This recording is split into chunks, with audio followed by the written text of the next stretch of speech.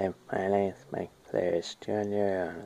I'm an online student from Peru State College, and this is for business class, Business Policy 495, Chipotle Mexican Grill, address at the website there.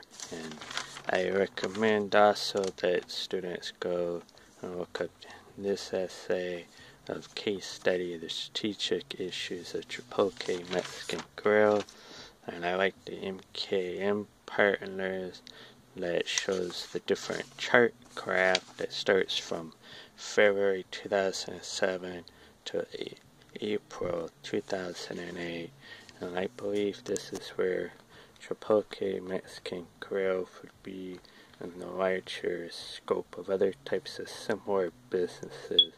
I would not recommend the company to expand too far, would stay within its resources.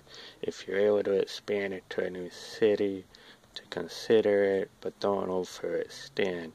Better off staying with your niche market than to expand.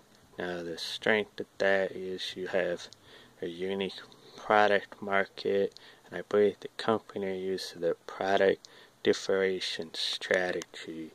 And the course case study has been interesting to where I would want to try to learn more about the product of the company and go visit the local company of what I would recommend to students and others that I would recommend. As you can see, I even included Mexican grocery store and restaurants for the fact that you have to consider all other companies. Thank you for listening. Have a good day. Bye.